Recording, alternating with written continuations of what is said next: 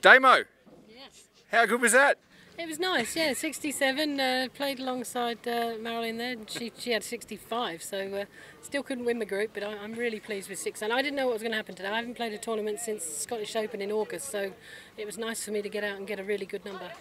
Do you ever think about how you used to grind away, or when it comes to a bit of a gap in your schedule like that? Well, yeah. I've never had that long off in my life. My mum wasn't very well, and I just stayed at home with her and just kept entering tournaments, but had to withdraw because she wasn't getting any better. And it just worked out that I had 6 months off, and then now turn up here, not knowing what I'm doing. I mean, I've been on tour 35 years, and I didn't have a clue what to do. So it was a bit weird, but a good result.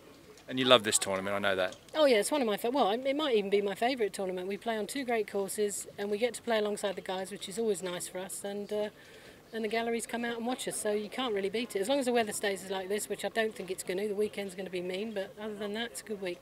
You had a first-time caddy on your bag today, Rebecca Artis, former LPGA Tour player. How did she go?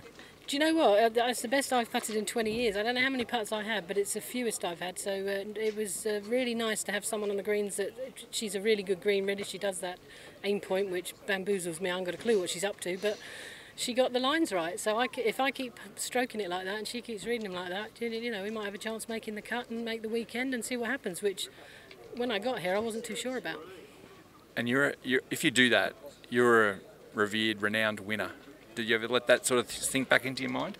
No, I mean, to come here and think of winning, no. I mean, for me, if I make the cut, certainly the first cut and the second cut would be a huge bonus after 6 months not playing tournament golf. So, no, the thoughts of winning hadn't entered my head. Sometimes when you don't think about things, they happen. But no, I'm a long way from winning, I can assure you that. But you've had wins. I mean, it hasn't been on the LPGA Tour, but you've won the Senior Women's Open, and that sort of tournament, it's still in there. Oh no, absolutely. Don't get me wrong. Further down the line, 3 months' time, if I've played solid schedule, which I'm going to do, I'm going to play a really big schedule this year. Then who knows if I'm playing well? But at the moment, I'm just trying to find my feet again, which, like I said, it's weird after 35 years.